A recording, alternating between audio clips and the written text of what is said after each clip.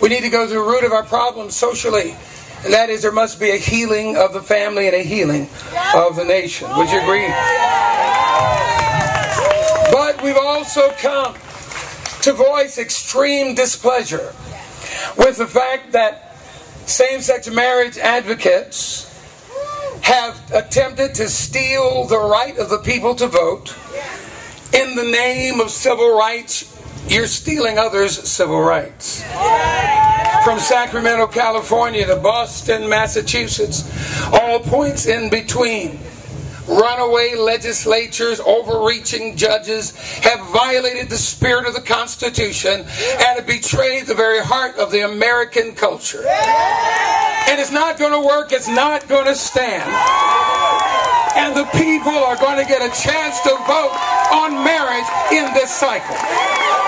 Oh, yeah. It's going to happen. We're going to win. Time and time again, these out-of-control radicals go back to the dusty pages of the Constitution and our documents, and somehow in fine print, they find a right for same-sex marriage. Honey, it's not in there. It's never been written in the Constitution. There's a redefinition and even a destruction of that which we believe is sacred in terms of the framing of the very rights of our nation. And so where we are at this particular point is that new rights and new benefits are going to be attempted to be written in, but we're not going to listen to all the noise on the side and on the background. Hallelujah. Come on, it's my turn to talk. You get your own microphone. Hallelujah.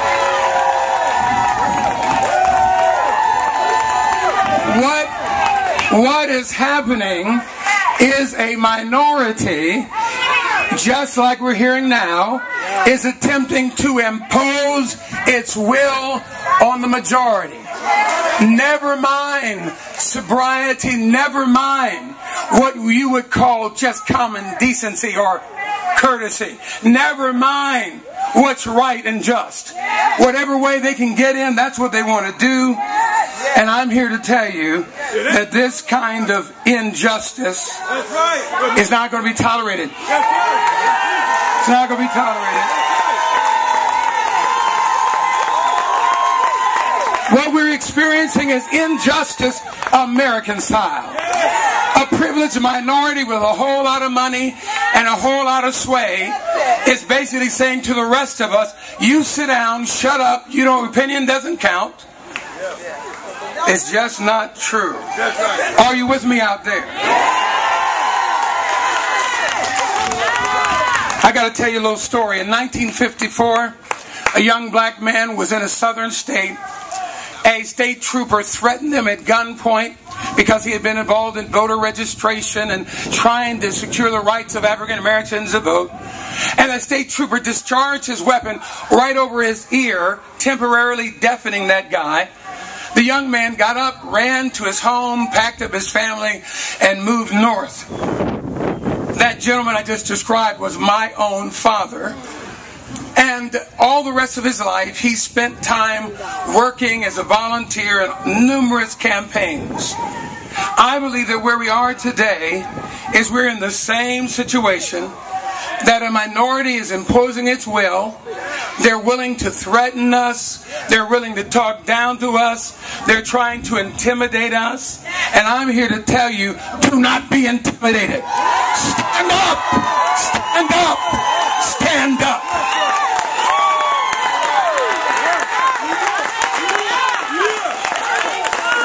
They're going to tell you that their side is going to win.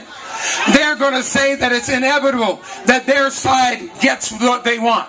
I'm here to tell you that all they're doing is acting like the bullies that I grew up with in the ghetto. You know what I'm talking about.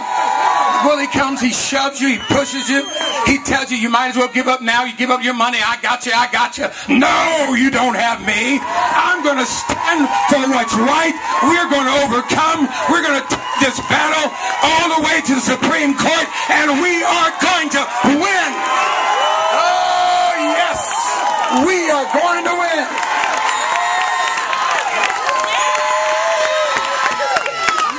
Oh yeah, what we got to do, let me make this real plain, I'm going to get out the way. What we got to do now is we got to deal with the fact that my same-sex marriage proponents have manipulated the political process. They have intimidated, they've paid off, they've given all kinds of money to all these candidates.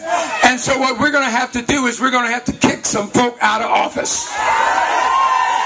Yeah.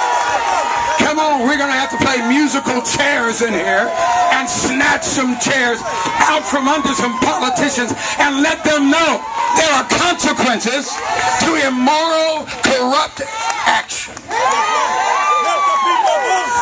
Let the people vote. Let the people vote. Let the people vote. Let the people vote. Let the people vote.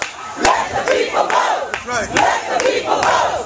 Let the people vote. I got one last thing to tell you, then I want to sit down. I appreciate your heart. I appreciate the fact that you've come out here on a day like today. The rain would have kept us back.